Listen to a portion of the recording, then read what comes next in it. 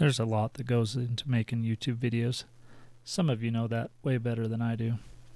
There's a lot more to making YouTube videos than just carrying a camera around, taking some good video, and posting it on YouTube.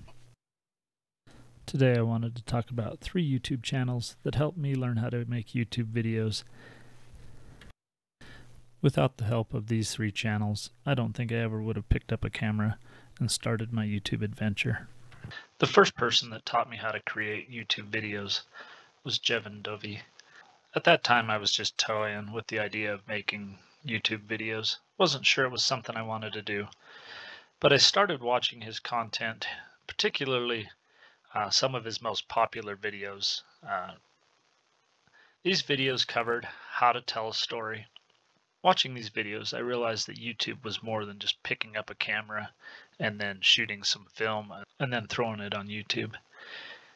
To make good YouTube videos, you needed to be able to tell a story. I wouldn't say that I'm necessarily good at it yet. However, I'm definitely better than I would have been if I hadn't come across Jevin Dovey.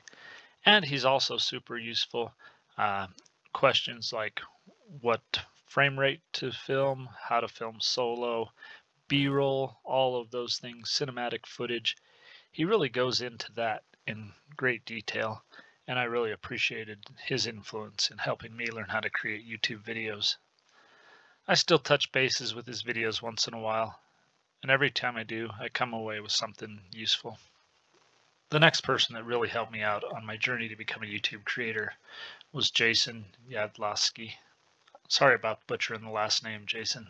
Once you decide you want to shoot videos, you realize very quickly that you also have to edit videos. I decided to use DaVinci Resolve mostly because it was free. However, it's a phenomenal platform, and that's what I currently use. Getting the paid version isn't really necessary, but I'd consider doing it just to say thank you to Blackmagic for creating such a wonderful editing software. Jason's channel is where I go pretty much every time I have a question about how to do something in DaVinci Resolve. I really haven't found a question that I've had that he hasn't created a video to answer. I'm not sure how he has the time to come up with so many different videos. In addition to being good videos, they're not particularly lengthy. When you're in the middle of creating a video, the last thing you want to do is watch a 30-minute video to find out how to do a 20-second skill. He also does a great job of putting bookmarks in his videos, so if you have one specific question, you can just go straight to that bookmark, find that answer, and then be back into editing. He does a great job, plenty of good B-roll, very entertaining, and without Jason, I don't know that I ever would have learned how to edit my videos in DaVinci Resolve. Thanks, Jason, and keep up the great work. You're doing a phenomenal job, and we really appreciate it out here. The last YouTube channel that really helped me learn how to produce YouTube videos was vidIQ. As anybody that's a YouTube creator knows, there's so much you need to do once you get your videos on just to make your channel basically viable. It's hard to figure out all of these things, and so, of course, like most people, I turned to the internet, and particularly YouTube, to learn how to make YouTube channels. There are a lot of people out there producing this content. However, of all the channels I watched, vidIQ, I think, did the best job of breaking things down in a way that I could understand, helping me find ways to improve my channel and just become a better creator. He does a great job also of making them entertaining. They're not just standing up there and talking to the screen. Plenty of B-roll, generally able to tell some type of a story to keep your interest. I don't actually use the vidIQ service. I looked into it for a while.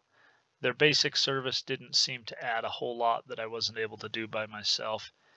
And right now, this is just a hobby, so I'm not willing to put the money into it for their more advanced content. However, if YouTube becomes something I do more, it's definitely an area that I would look into. I'm probably at a point now where I need to watch a few more of these videos. There's some stuff that I still need to learn.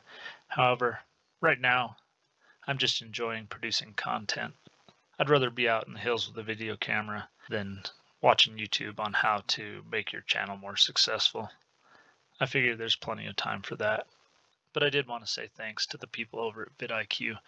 You really did help me out. You helped me get a channel off the ground, and I would say it's way more successful than I would have imagined just a year into it. And I think a lot of that is due to the advice I got on your channel. If there's someone whose YouTube channel has helped you out in the past, feel free to give them a plug in the comments below.